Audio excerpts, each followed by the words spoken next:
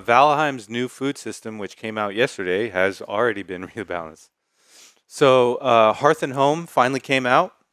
I haven't played it yet. I haven't reset up my server, so I need to do that at some point.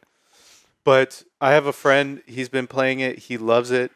He says the building options are drastically improved and expanded. Now, there was some controversy because the food system was changed a little bit. And the issue was that either you get too much health or you get a lot of stamina, but you don't get a balanced approach.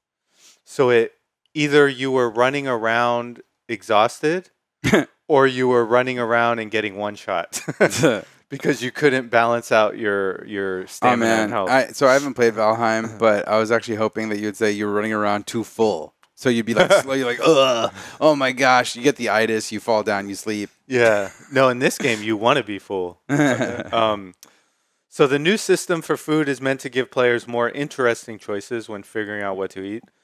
Now foods will either replenish health or boost your stamina or provide a mix of both. However, a new hotfix released today rebalances just about all of that.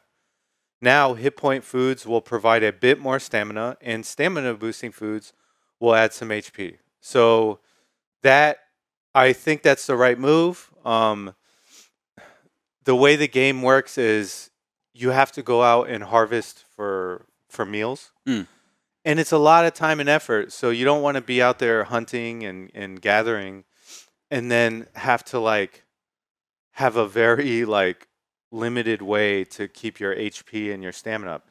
Sometimes you need high stamina, but you don't want to be one-shot by strong enemies around, right? Yes. And sometimes you need really high HP, but you need to be able to run and gun, like if you're doing bow work or something like that. Mm-hmm. So, yeah, I think this is the right move, and it's awesome that they did it in a day. It's pretty fast. Or in a couple of days. Yeah, that's pretty fast. So I love Iron Gate Studios. I think they do a good job keeping Valheim up to date, and I'm looking forward to playing the new expansion.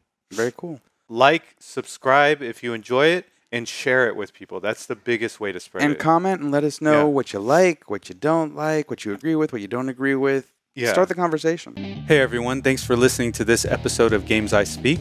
If you liked the episode, please like and subscribe, and we'll see you all next time.